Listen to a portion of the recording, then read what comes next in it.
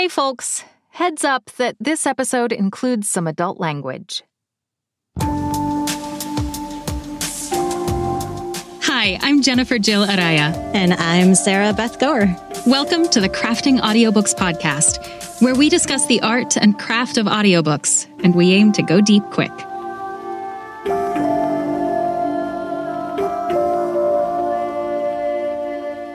Hello, everybody. Super excited to share that today we are talking with Vikas Adam, who is a narrator. And then we were talking before we started rolling.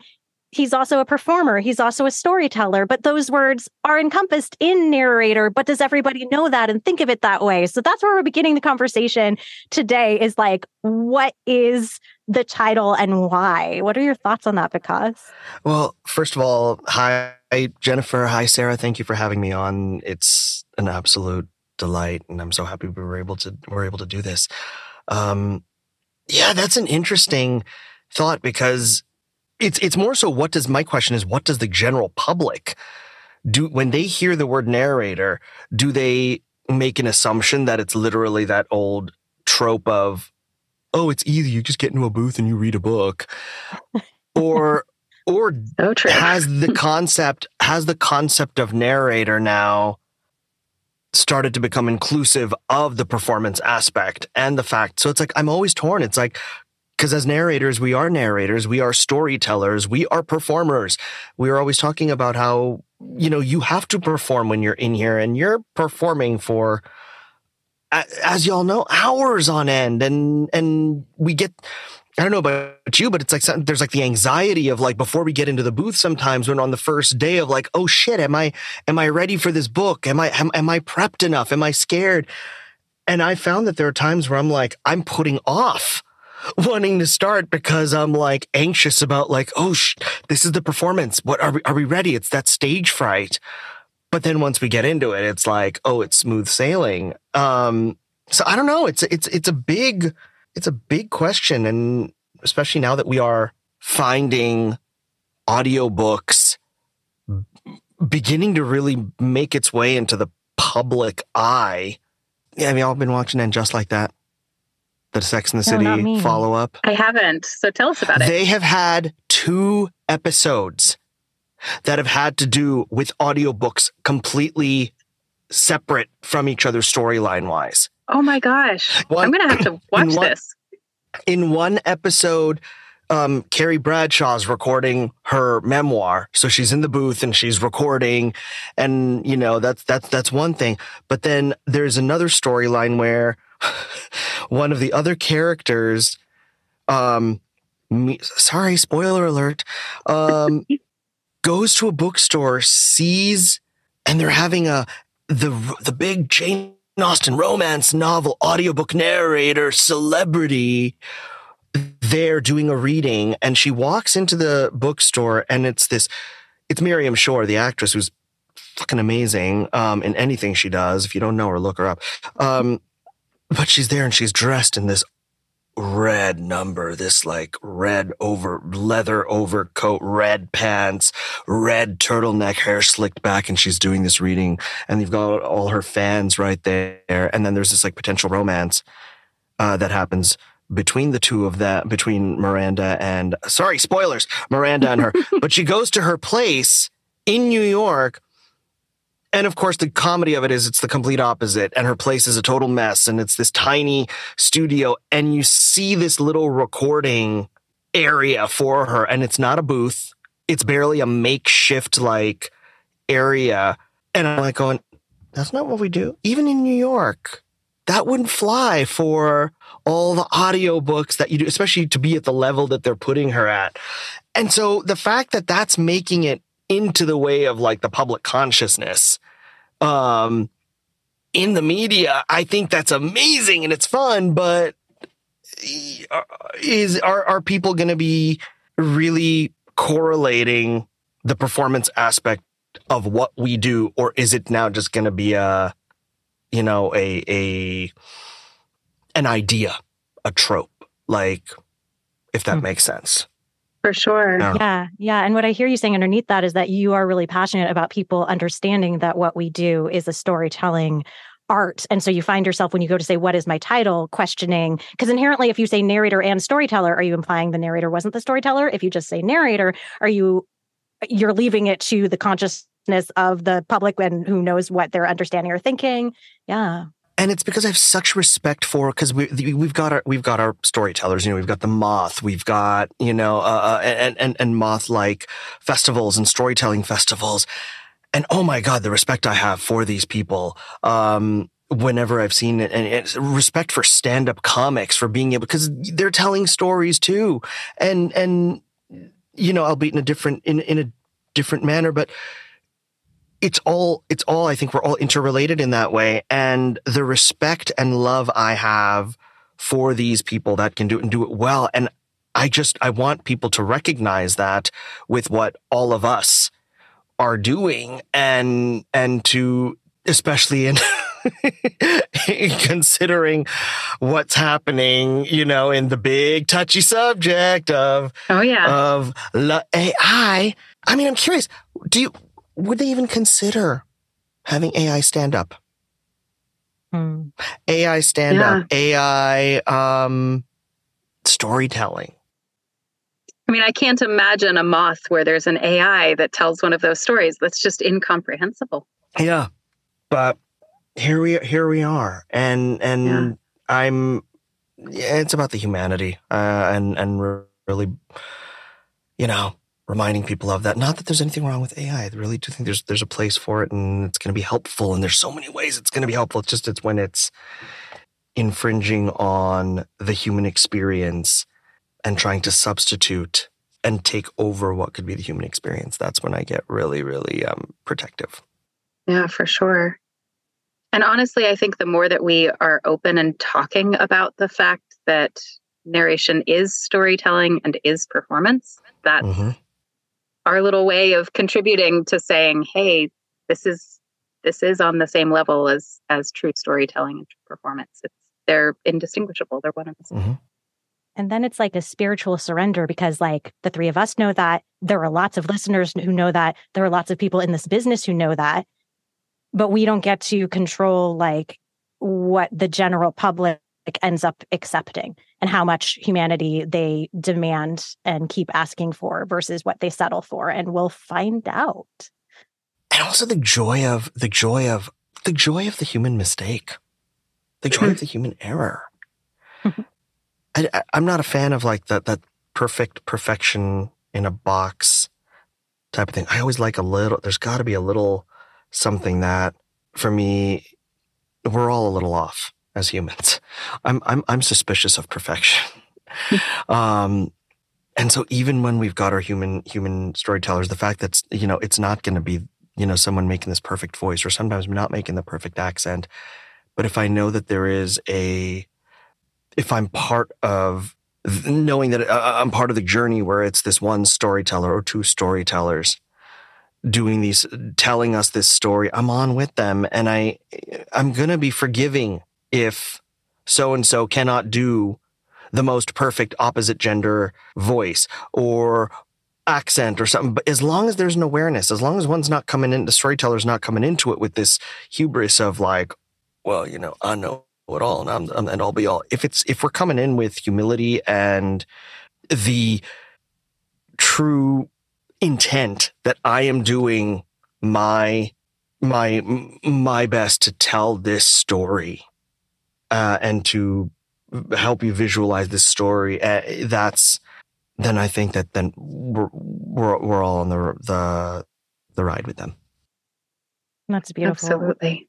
We've been talking a lot about the imperfection of humanity, and how that is a beautiful value add to the audiobook storytelling. And it really struck me, right at the beginning of this interview, you were talking about how you get performance anxiety, and, it crosses my mind. It's easy for me to project like, yeah, but you're Vikas Adam, like you're very highly considered in this industry. You know what you're doing. It's easy for me to project that onto you and not imagine that like you're getting nervous too. And I think what you're speaking to, like the embracing of that humility, that acceptance of imperfection, is probably part of what makes your performances so compelling. Thank you. I think it's, I mean, I remember these are, These are books that have, and stories that have been written by these authors that they've taken so long to write them. And I know that I'm going to, and then there are fans who are going to be, and listeners who are going to be spending this time with them and it's always this, I think it's that artist need of like, it's that perfectionism, it's like we're striving for that perfection. We want to please everybody.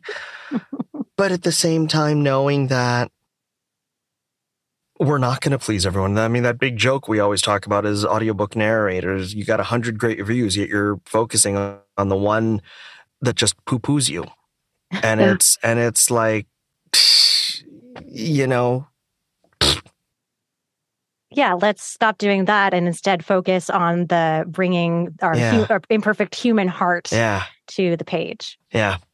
Absolutely.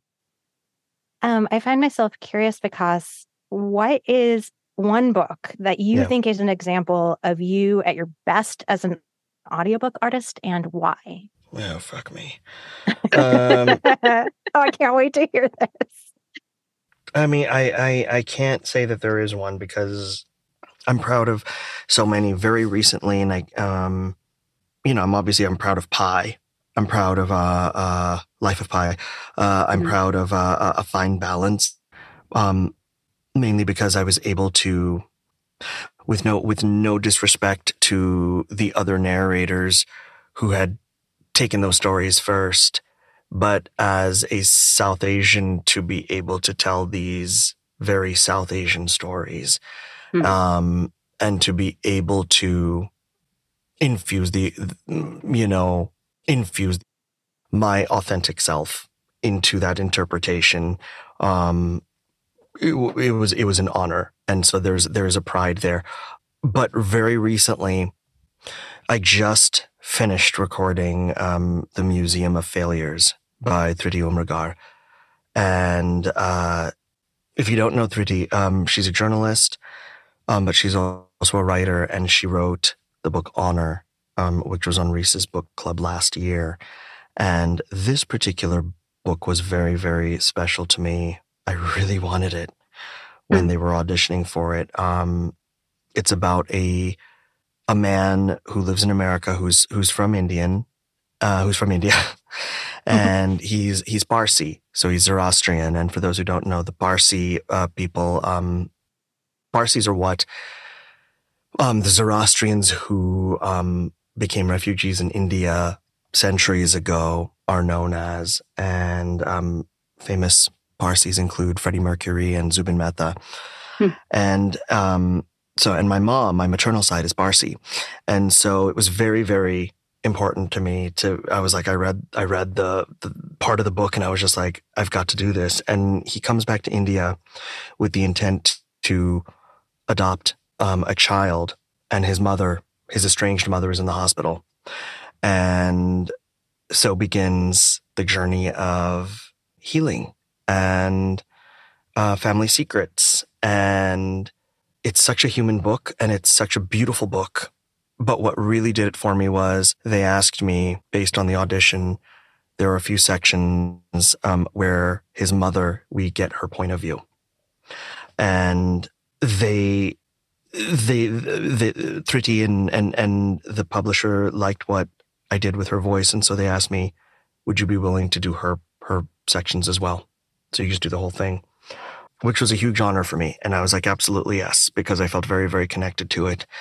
But also because for me, a double side, because I also did a book called Tell Me How to Be a couple of years ago by Neil Patel. And that also was a book about a mother and a son's relationship. But in that book, it was the son and her had alternating chapters, first person point of view.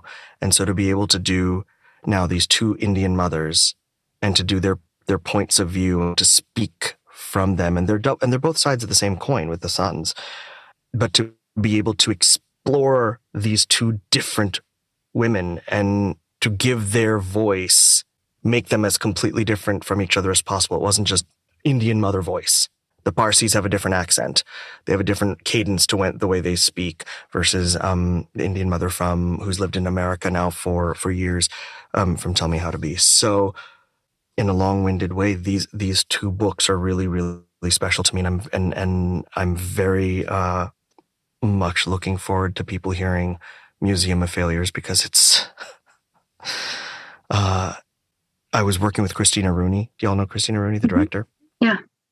And we were both working on it, and it was day 4 when all the challenging portions came in, and when you've got good writing, excellent writing, it's amazing how it energizes you. So no matter how difficult things may be, how tired you may be, and we've read the damn thing, we know what's going on. You know what I mean?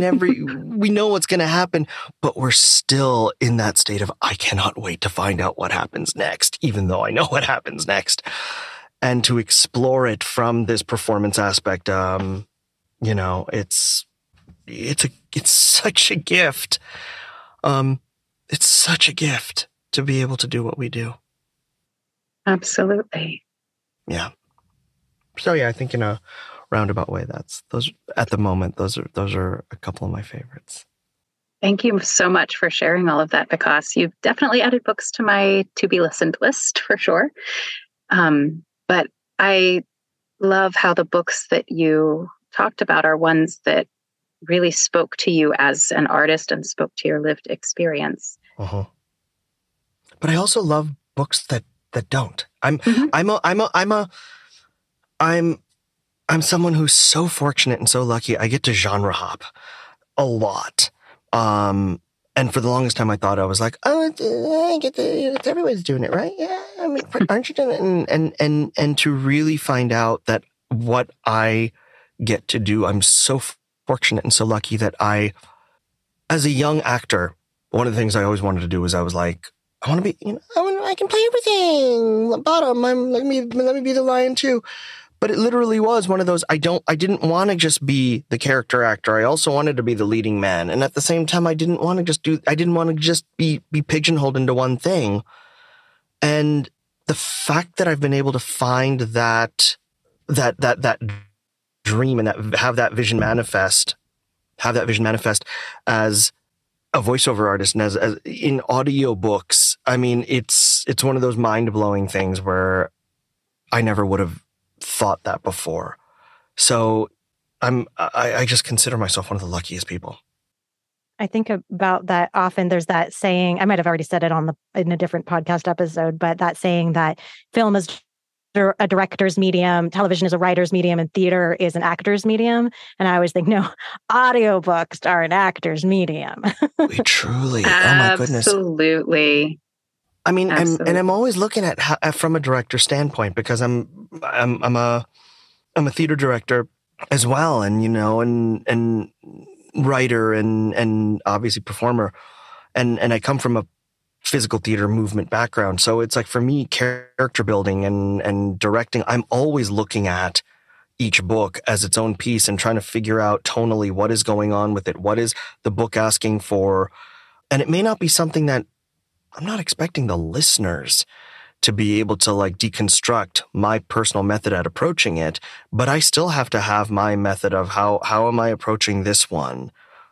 An example of that is Beholder by Ryan LaSala for Scholastic, and being able to because there's two distinct narrators. Hmm.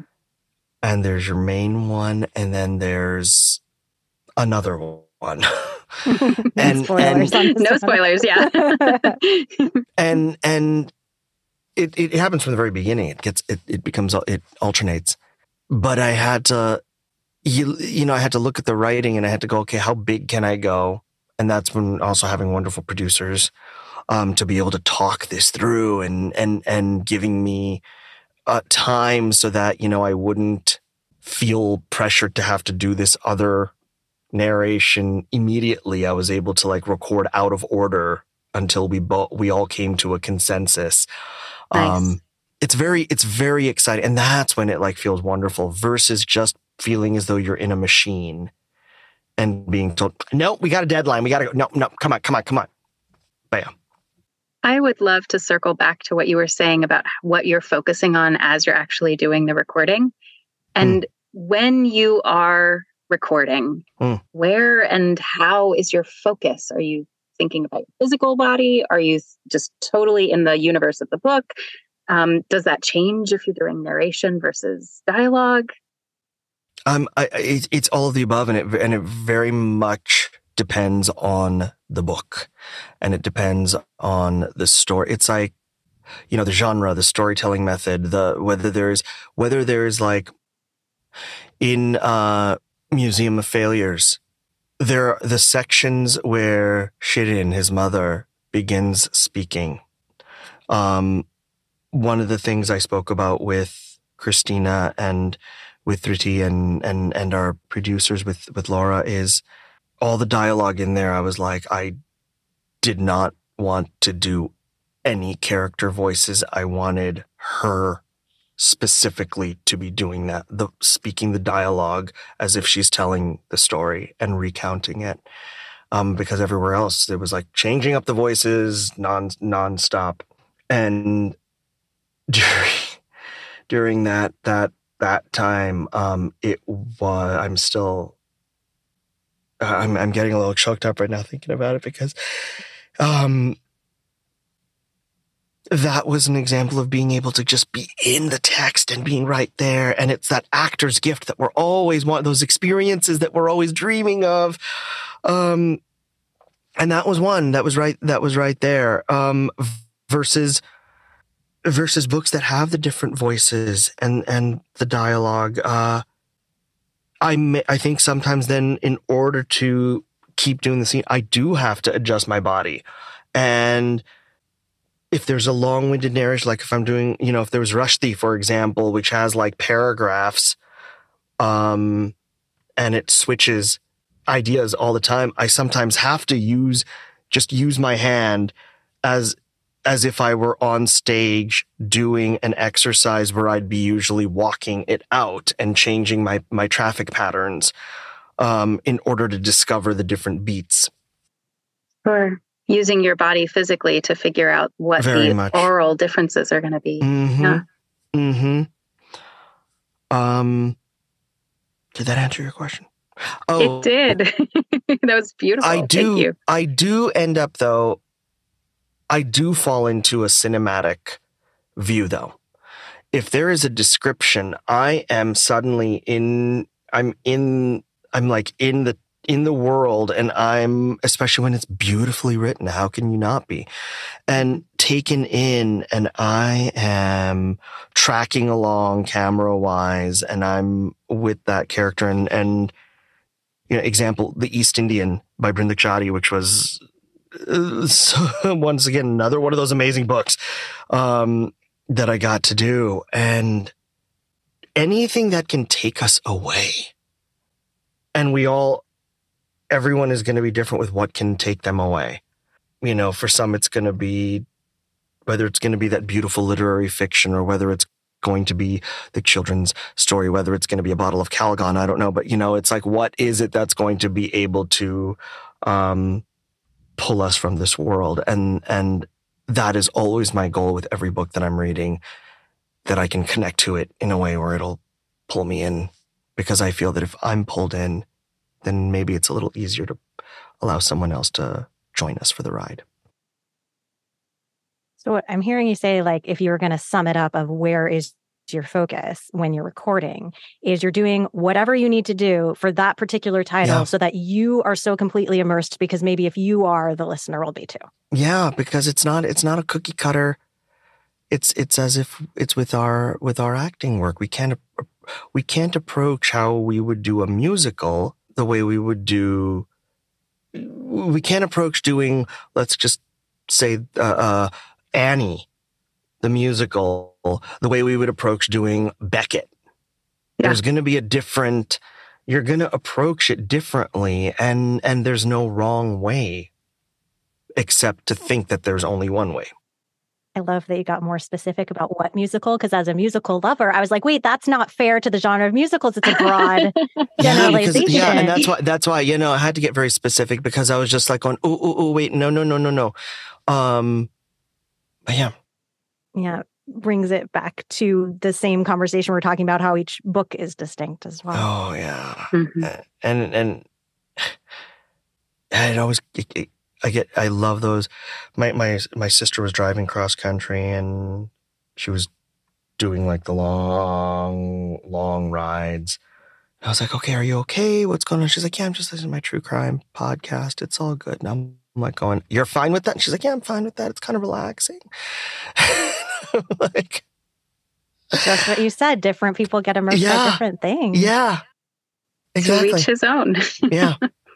And then it can inspire artists to go make something that could only come from their brains because they identify with the thing. Like I'm thinking of Only Murders in the Building and how you can't make that show unless you understand what it is to be someone who is comforted by listening to true crime podcasts, you know?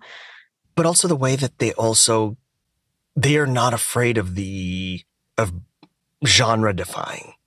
They're not staying into one cookie cutter mold. They have created their own world, and there are rules in that world. You can talk to the victim.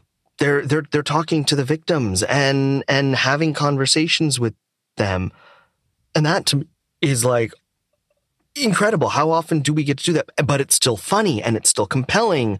And how can we honor our unique voices while also honoring the author's unique voices? Mm-hmm. And not trying to quote unquote narrate like so-and-so, not trying to narrate like so-and-so.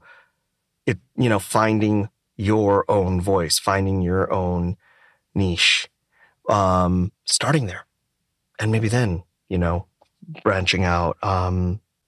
But yeah. Absolutely. I always really like the image of audiobooks as a co-creative act between the author and the narrator. It is. That it's together, the author and the narrator are co-creating something that's completely new. I will take it one step further and I will say, I don't just like the idea. I will fight anyone who says that it is not, a co-creative endeavor, because we all know if someone doesn't like, there's always the turn this person off after listening for 5 minutes, didn't even bother, picked up the book or whatever, or, turned off completely by it, and so, yeah, I'm very big on, we're definitely, we're partners in this. When diving more specifically into character voices, when you do have the dialogue and the book is calling for those distinctive characters, could you tell us a little bit more about your process of developing those characters, what influences how you choose the voice for each character, etc.? The clues in the text, number one. The dialogue. Once again, if you've got a good writer, they'll be able to, it's they're hearing it. So when they're writing it in a way that it feels very natural, to be able to tap into their cadence. And I don't mean by having to change spellings or like working in an accent, like writing it in like, as if it were an accent, but to be able to even grammatically adjusting. For example, someone from India may place a verb in a different place. An adverb may come beforehand, and it's there in the writing, so it feels natural to be able to go into that. I recall doing a book where it took place in France. The boy was, the main character was French. It was first person. This is in my early days. And I was like, oh, I have to do it in a French accent. But it was written with an American thought. It was written by an American writer. So the vernacular, the style was very American. So what the fuck was I thinking? Do a French accent. It sounded, I personally am very, very critical, but it was a learning moment for me where I was like, okay, nope, that one should have been American probably. Yeah. So it's about seeing what's going to be best. I've got a book coming out that takes place that I've got to record that's taking place in like prehistorical times. But in reading the book, the dialogue has kind of a snappy, almost modern feel. So I'm like going, yes, because that gives me that permission to be able to have fun with that and not have to be so reverential because it's, historical. Sure. Yeah. Sure. What I'm hearing you say is that everything's in the text, that what the author gives us tells us what those characters need to sound like. They do, but then to also to a degree, and you'll know when you're reading it, where is the chance, where is the place that you can elevate? And when it comes to character voices, when is it best to keep those voices very, very, very, very subtle? Or can I take it big and make it as animated as possible? What energy can I infuse into it? And sorry to go back to answering your question, Sarah. Sorry. The text tells me, but it's like whenever I would do stage work and I was doing a different show, I didn't have just one particular way of working on character. It would depend on where I'm at that place in life, what I felt I needed to do to explore character-wise, and then also what the text was saying.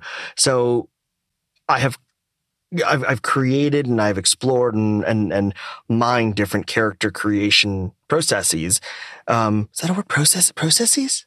Processes. Which one is it? I think it's processes. Process. Well, I'm Canadian, so I say processes. So, but yeah, hello. You ever want to think that you know the English language, become an audiobook narrator? Right. Indeed. Oh my God. Anything. There are so many normal words I have to look up every single time. I just had this argument this morning with my spouse about, he was like, Azure. And I'm like going, I think it's Azure. And he was like playfully berating me about, not knowing how to pronounce things. And of course I had 5 dictionary apps on my thing. And I'm going, no, let's keep on exploring this. Is it possible that Azure is English? Let's look in the English dictionary. Right. And check the Oxford. And he's like, I'm just done. I'm done. Can we move on to the next conversation? I'm just done with this part. This was just supposed to be a one-off joke. It was just like, you're killing the joke, Vic. Oh, the joy of living with an audiobook narrator. Man. Did that answer your question? I'm sorry. Did that answer it? It totally did. And if it didn't, I want to dig into one little part of it. So go. You've created the character based on what the text is guiding you to do. Yeah. But now you go to perform the characters. Where do you focus on how you're producing the voice at all? Or are you just in the scene and it comes naturally, the voice sort of organically comes through you? What's that process? What are you doing when you go to actually speak as the character? I channel. That's the way I like to look at it. I almost feel like I have a visual of what the character looks like. And it's so simultaneous. It's like I've got a vision of what the character looks like. And then I've also got sometimes I will know what the character is doing and, how their body is, what their posture is. And I will naturally fall into it, or there will be a motion that's sometimes happens. And some I've been doing this series for Podium where these 5 main characters, are very, very different. And so I really was able to play with them, but it's so after 6 books, you're used to that and you can just go into it. But we've got the sorceress who enjoys the innuendos and who's very sassy and saucy.